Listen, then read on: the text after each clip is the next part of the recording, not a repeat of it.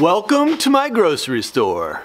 Alright, now I understand that this doesn't look exactly like the grocery stores you're used to shopping at, but in this video you just have to use your imagination just a little bit. There's a little cash register right here. This is our checker, the dude with the big brain. And unbeknownst to anyone, the shopper comes along carrying not only a bag of groceries, but also the virus. The groceries go on the conveyor belt. We got a pie, keg of beer, pizza. Beep. Beep. Beep.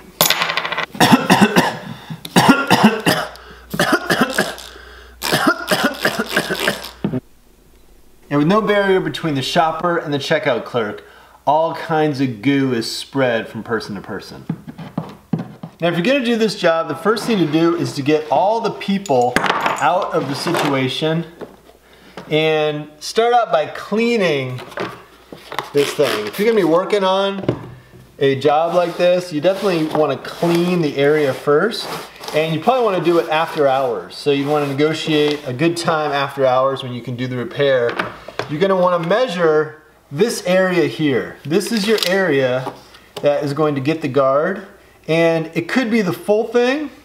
Let's say this was 1 inch per foot. We'd have 11.5 feet of counter space here. You could fill the whole thing, or depending on the size of your acrylic, you might want to go for just a section that's going to protect the customer from the clerk and the clerk from the customer. And just note that some of your checkout counters are going to look like this. They're going to have a lip to them. It's not just going to be a flat face. If it's a flat face, it's going to be so much easier to work with.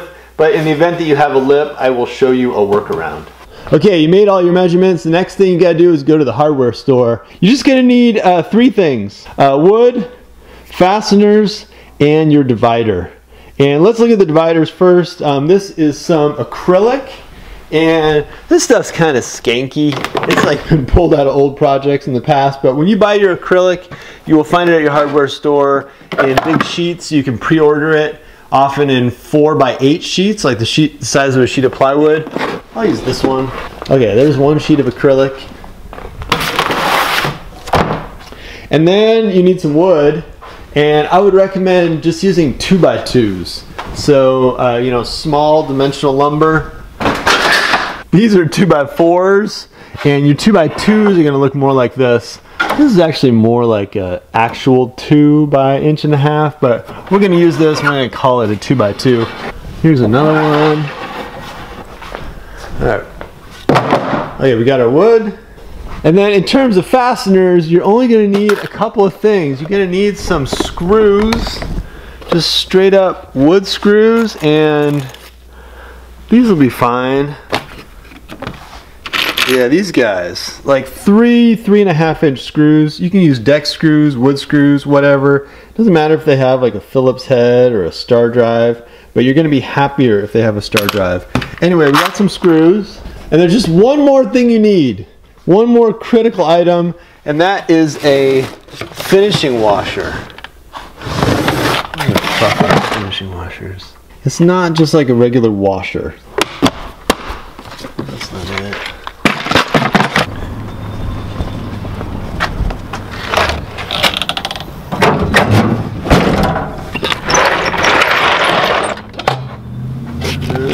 I'm getting warmer, All right, here we go. Finishing washers down here. These are your finishing washers, and what they do is they allow you to create a kind of good looking connection between your screw and your acrylic, but also, more importantly, to apply a nice even amount of pressure on the acrylic from the screw. Anyway, you'll see how that works. Get a handful of those. Okay, you might get lucky and be able to skip this step, but some people are going to need to cut their acrylic. Make your measurement, and here I'm just marking on both sides so I get a nice even line. And then you need to make a really straight cut. So I'm going to keep my straight edge on here, and I'm just going to score it. The goal here isn't necessarily to cut through it, just to score it. All right, here's a look at what I did here. There's just a scored line. Just like a little scratched line down the acrylic. Then I can bring it to my edge, so my scored line is lined up with my edge to break it off. And a little bit down here didn't break off, I'm just gonna nibble it off with my pliers. And by the way, this is really, really thin acrylic. This stuff is about a 1/16 or maybe an 1/8 of an inch thick. You don't need this to be like a bulletproof glass or anything like that. Thin stuff is gonna work just fine. You know, you're just trying to block the spray. All right, so I've got my nicely cut sheet of acrylic, and the next thing I wanna do is just measure the size of my rectangle. I'm gonna write that measurement down. That measurement, the size of this rectangle, is exactly the size, the external size of the box that I'm gonna make. So I'm gonna cut 2 of the long pieces exactly to my number, 33 inches. The vertical pieces are gonna be shorter because I need to account for the width of the top and the bottom.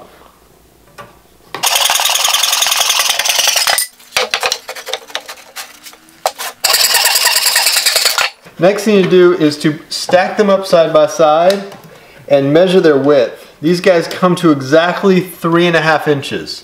So whatever yours add up to, just subtract that from the height of your vertical members. So mine are supposed to be 24 inches, my vertical members. I'm gonna subtract 3.5, and I'm gonna get to 20.5.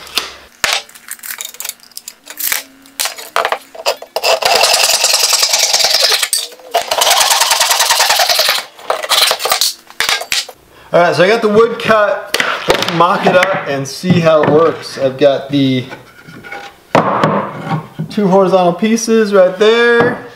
The 2 vertical pieces go on the inside. Put my clear acrylic on top, and that is perfect. All right, now you could pull this acrylic off and attach all the wood together, but it's really gonna be faster if you just screw the acrylic to the wood. It's gonna hold it all in place, and then you can attach these guys together. And then this is where you want to use these finishing washers. If you don't use them, the screw's just not going to make a nice connection with your wood, but I'll show you how they look with the screw in there. It ends up kind of setting inside the finishing washer kind of nicely, but then this whole thing provides pressure on the acrylic and just holds it a lot better. So that's what I'm talking about. You get the finishing washer kind of exerting force in a circle around the screw instead of the screw head itself contacting the acrylic.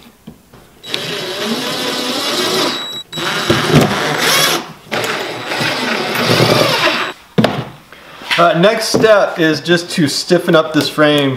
Remember, the different pieces of wood aren't really attached to each other. They're just kind of sitting here attached to the acrylic. So I'm going to flip it over and run some screws between these pieces just to attach them all to each other, just give it a little bit more stability. And again, I'm going to pre-drill these holes at least halfway through, just so I don't split this wood. Alright, now depending on your situation and the configuration of your market, this thing could be done right now. On the other hand, it might need a couple supports. Alright, so your first option, which would be pretty good, would be to just attach this directly to the countertop. So you would fit it in place where you want it, and then just put a couple screws on the inside straight down. And here again, I'm using the kind of longer, beefier screws to make this connection.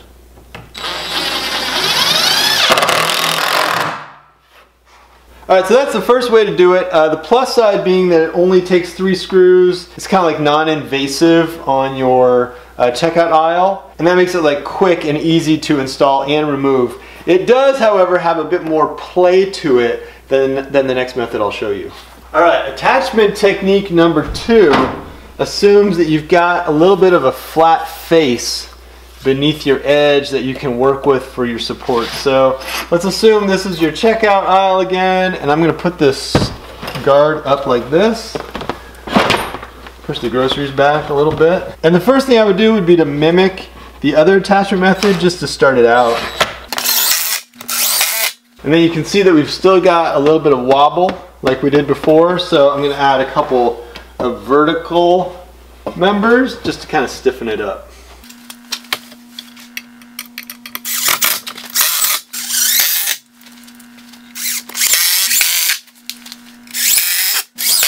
So this way, this vertical guy is attached, 2 of these, and we have the points here, and it's a lot more rigid, you know, like really, really locked in.